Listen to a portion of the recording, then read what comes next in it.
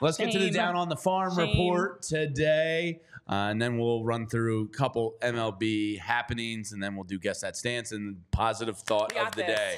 All right, today on the Down on the Farm report, we're going to prospect number 24. And again, if you missed yesterday's show, this is by no means the official rankings. We're using a combination of Fangraphs, Baseball America, Baseball Prospectus, MLB.com, and our own brains here at the PHLY offices, and constructing what we think is going to be roughly the top 25. The official Baseball America rankings come out, I think, over the next 3 weeks. It's the time of the year, the downtime in baseball where the ranking prospect lists come out. So the number 4 today was a draft pick just last year. His name is George Klassen. To me, it sounds like a pickle man. Doesn't sound like a baseball player.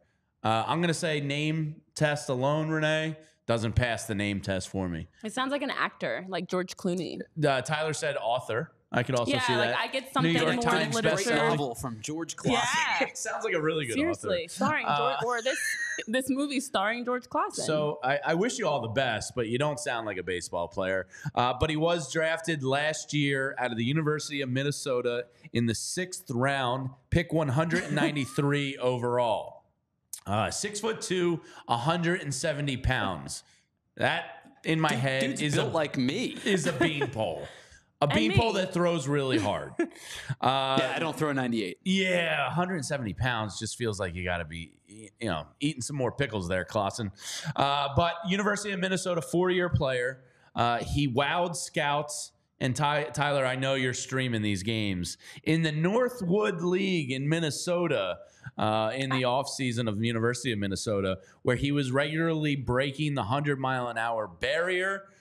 His velocity can get over 100 miles an hour. Back to his college days in 2022, he had a bullpen stint where he walked a quarter of the batters he faced.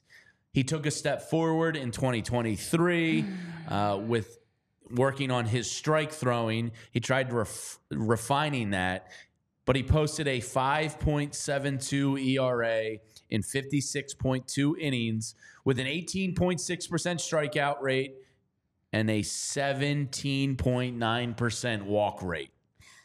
So that's not great. Here's the picture that I've gotten from everything I read about George Klassen and watching the videos. All gas, no brakes with this draft George Klassen, and you skip over some of the great stuff. Like he was born in Port Washington, Wisconsin. He was a high school All-American. Coming out of high school, he was actually ranked the number 1 pitcher and number 2 overall in Wisconsin. Here's the thing he was about also Wisconsin. ranked number 23. They don't produce a lot of baseball players, to my knowledge. He was ranked the number 23 pitcher in the country. It's cold there. And number 77 overall player nationally coming out of high school. Had high projections, then gets into college, had to undergo Tommy John surgery in his freshman year, had to redshirt. So he's Henry Never Rowan essentially Gardner. was really the same because he had to change his throw from there. And his pitching coach in college, the Gophers pitching coach, Ty McDevitt, had a great quote that I think fits him really well from what I've seen from the footage and film I watched, that George was just someone that he listed as a player that needed development. Yeah. And he said an ability that to throw he's strikes. one of the most underdeveloped prospects we've had. He's a freak athlete, a world-class competitor,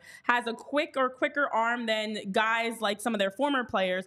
But even though, he's got a lot of impressive stuff, but just underdeveloped. And that never changed, though, because even through the remainder of his college career, as you were talking about his numbers, George really never took that next step. He has always had a great arm speed, as you mentioned, averaged 98 as a starter, but was up to 102 at times. And coming into the draft as a sixth round pick, guys, he never really was able to show anything else. So I think for George Klassen, it's been injuries. The injuries of needing a Tommy John surgery shortened his growth he had. And then he also just never was able to get control on his pitch. And so his delivery has been so inconsistent. And that's a problem. So George Klassen, guys, that is George Klassen. Neil Dever says give him some glasses like a Wild Thing. Yeah, sure. Look, you always take a shot on a guy that can throw 102. He averaged this past spring, his average fastball was 97 miles an hour, got up as high as 102.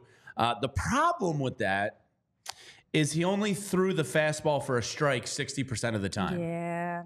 Now, the scouts believe because of this control issue, he is a bullpen piece for the Phillies. He's projected, because it's nasty, maybe a back end of the bullpen type of guy that can throw 102 miles an hour. But you have to throw your strike better than 60% of the time. 18% strikeout rate is great, but when you're walking people at the same rate, what's the point? Walk rate So he has a breaking ball in the mid 80s. With average shape when he doesn't hang them. This is the scouts reports. When he doesn't hang them over the plate. He has a solid cutter in the high 80s. He's projected as a reliever-only prospect because of control issues, but his velocity leaves scouts impressed with his upside. Yeah, and other reports are saying... Throwing hard is cool. And that's the thing. Other reports are saying his range of outcomes is enormous, as there's elite stuff that could be impactful as a starter or reliever, but he also might not make it to AA. Like, he has such a wide range of directions that his career can go because... his fastball is great, but his control and his strikes are a major concern. The walk rates, there's a lot of concerns. And he's 21, he's young, but he still has never, it seems like everybody has had the same report on him, but nobody's been able to fix it, which to me means it might not be fixable. Yeah, I would get into the family pickle fortune. No, I'm just kidding. I hope the kid works out. The pickles. Because he's from Wisconsin. If you're throwing your best pitch is your fastball, you're only throwing it 60% of the time. Unless there's a massive change here, like he is all gas, no brakes. Like you're gonna live and die by that. He's gotta figure something out here. Obviously, still a ton of time. He's only 21. So over the next 3 years in the Philly system, and this is when people talk about player development, like. I mean, drafts, all sports drafts are hard. Yep. It's almost impossible to project some people. But, player development, this is where, you can harness a guy like this and hopefully turn him into that bullpen piece of a future, maybe with Orion. So we'll see. Well, the other part of that is this is a classic case of a guy that in high school was throwing fastballs that were around 95, and people were saying he was throwing them so hard his catchers couldn't even catch it, and that he struggled in the high school game because his fastballs were too good. And then I get the vibe of high school American, very good two-sport athlete, since he also ran track and field, and was just kind of like put on a pedestal, but they never took time to develop anything else because he was able to in high school be dominant with his fastball, and you just never saw him get developed. That happens so much in youth sports. It's a shame, but here we are at 21 years old, and he's not able to be a piece that can. Rick Sachs says, sounds like a great piece in the Mike Trout deal. Yeah, we'll see what happens. I mean, that's the thing. Like when you can throw 102, somebody's always going to want to take a shot on you.